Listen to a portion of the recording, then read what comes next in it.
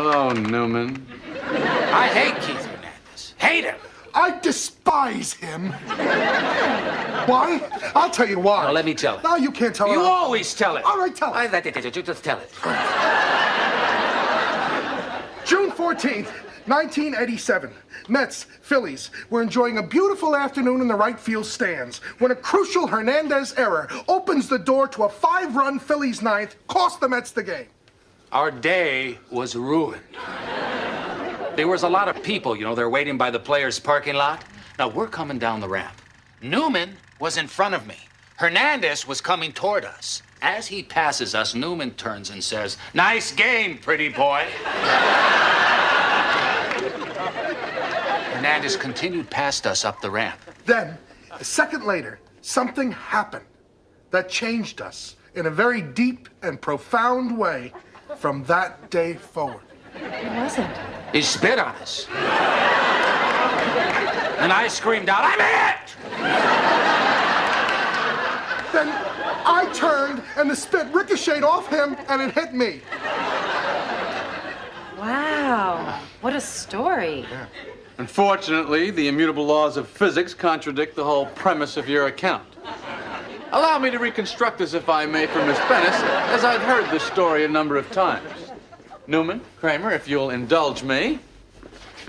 According to your story, Hernandez passes you and starts walking up the ramp. Mm-hmm. Then you say you were struck on the right temple. The spit then proceeds to ricochet off the temple, striking Newman between the 3rd and the 4th rib.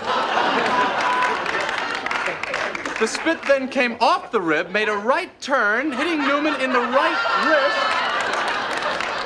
causing him to drop his baseball cap.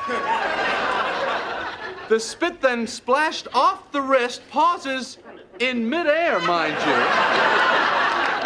makes a left turn, and lands on Newman's left thigh.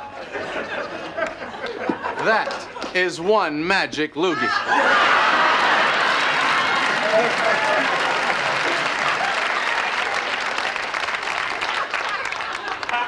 Well, that's the way it happened. What happened to your head when you got hit? Well, my head went back to the left. Say that again. Back and to the left. Back and to the left. Back and to the left.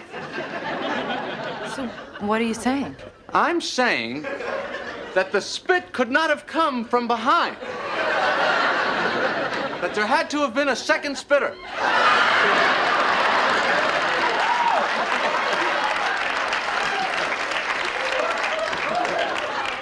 Behind the bushes on the gravelly road. If the spitter was behind you as you claim, that would have caused your head to pitch forward.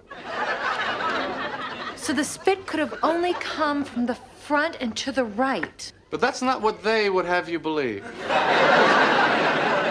I'm leaving. Jerry's a nut. Wait. The sad thing is, we may never know the real truth.